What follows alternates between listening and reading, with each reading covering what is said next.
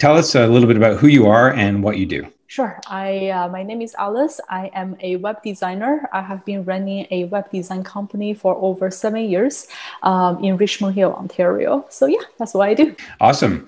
And when you signed up with me, tell us what your life was and business, what it was like before. Right, right. So I believe I signed up with Dan about a year and a half ago. At the time, I was working about 12 to 14 hours a day. I am your typical entrepreneur who does everything on their own.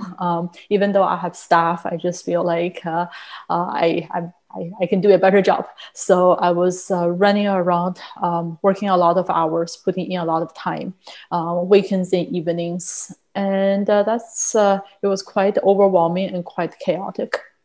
And the worst thing is that I don't really necessarily think that it made a difference on my business. It really didn't move forward. It's not like I grew significantly, and it's not like I really did anything that add value, I guess, if that makes sense. Yeah, and if I recall, you were doing some things in your business that weren't even generating that much No, revenue, but they no. were costing you a lot of time and Yeah, really a lot of frustrating. time. Very frustrating. Yeah, I was going to a lot of different groups, a lot of different networking groups, and whatnot, taking up a lot of my evenings away from my family. And it really just not generating any leads, generating any results. Some of the other big business activities I did, I mean, like I tried a lot of like 30 plus marketing strategies. At the end of the day, only three things worked, but I still spent a lot of time on the other 27 things. So that was a year and a half ago. Mhm. Well, and I also remember you were putting time in doing all sorts of different things, and then we started tracking the time you were getting back. Mhm. And I remember at the beginning it was like the first week there was probably 5 to 10 hours back. Next week more hours, more hours, more, and it Yeah, was I didn't even think it was possible. I'm just like, what do you mean I'm getting my time back? But we did that for like a couple of months, and it was just very eye-opening because I would count it on Friday afternoon. I'd be like, how many hours did I save this week? I'd be like, wait, I saved 5 hours. How is that possible? I didn't even like think I can.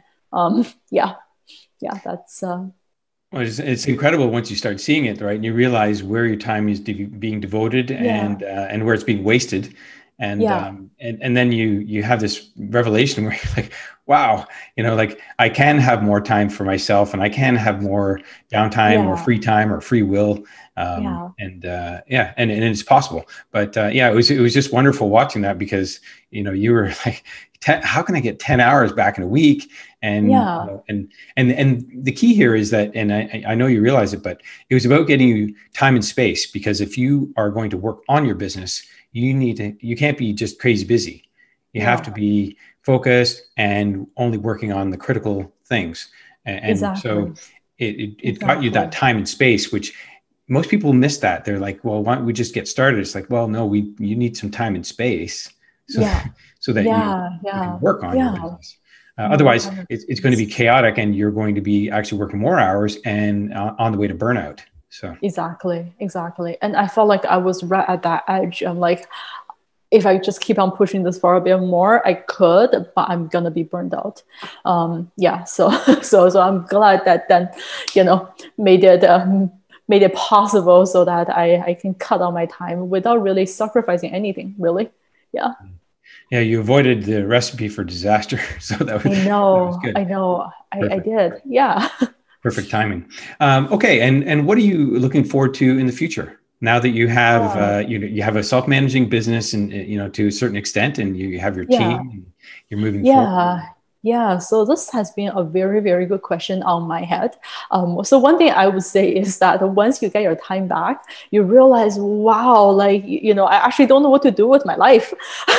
Because for like the past 14 years being like a professional designer, I've always been working long hours. So all of a sudden, by 2 o'clock in the afternoon, you finish your day. You're just like, well, what am I gonna do with the rest of my days? So some of the things that I am looking at is that now that my business is not taking up of my time, the work is actually done by my staff, and managing them has been easy. I'm thinking of expanding the business. So that's actually one thing I thought it would be good to do. Because before I was the bottleneck, but now that I'm no longer the bottleneck, I can take on as many business as I want and just hire more staff to do it. So I don't think it would really make a difference on my time. The other thing is that it freed my time because I recently had a baby. So my son is 3 months old now. So this will allow me to spend more time with him in the afternoon. And yeah, and I think that would be like great because they grow so fast. So that's the second thing. Third thing is that now that I have all this time, I want to use it to like learn and read and advance my skills, because I felt like when you're just in the business doing the work, you actually don't have time to like think and pause, and it's very important to keep up to date. So the learning piece is huge. Now that I have the time, I can do that. So that's the three things I'm going to do in the next year or two. Yeah. Mm-hmm.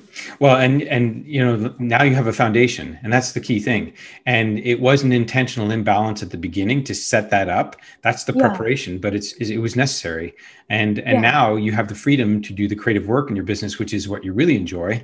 And you know, and in case you didn't realize it, but I think you did or do, is that you're becoming an entrepreneur, because a true entrepreneur is somebody who delegates work. They don't do all of the work or do 50% of the work.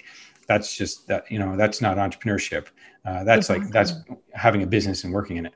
So crazy. Not fun. So no. Okay. And final question, who do you think should work with me? I think, well, maybe I'm just coming out of this phase, right? I'm this entrepreneur who has, I want to say, a fairly successful business, but been bottlenecked and has been stuck for like 2-3 years and trying multiple things. So I feel like majority of the entrepreneur go through this. So entrepreneurs who have already gone through the initial hurdle of like setting up the business now is like, okay, doesn't matter what I do, nothing seems to move the needle. So how do I do that? Like I gave my solid 12-hour days for years. Now, like I feel like I don't want to do this anymore. So I feel like people who are in that space will be great to work with them, because like it is a breakthrough. And I feel like majority of business owners, and I know many who have been running their business for 30-40 years and still stuck here. And yet, like, yes, as much as I don't want to be stuck here for like 2-3 years, I still feel like looking back, I still took a shortcut. So I feel like business owners who are looking for that, who are like, okay, you know what, it's time that I'm gonna take some time off for myself. I'm sick of being stuck where I am. I want to break through. I think they are the perfect candidates to work with them. Mm-hmm. It's what I do as well. I look over other people's shoulders who have studied, who have done the work, who have figured out the systems and the shortcuts, like you said. Absolutely. And I appreciate that. Yeah. And I think in life, there are like the two routes, right? One is that, you spend the time, the energy, try to figure everything out on your own. And quite frankly, that can take years if you're lucky. And sometimes even like a whole lifetime, you don't, because if you don't read the right book or if you don't meet the right mentor, you might be just stuck. You just didn't think there's another way.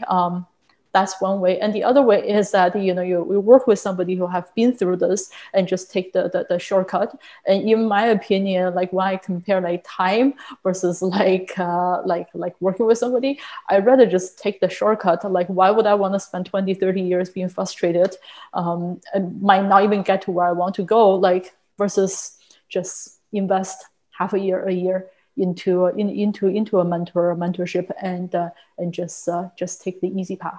So that's and I feel like that sort of is the success. I have talking to many people to shortcut their path. Yeah. Well, absolutely. And the thing is, we don't get time back, right? So, money we can invest and we can get it back, but time passes by. We're dealers in time. So, I totally agree with that. Why not invest in somebody or a system or a process that can help you move faster instead of struggling on your own? For sure. Thank you, Dan. Okay. Thank you, Alice.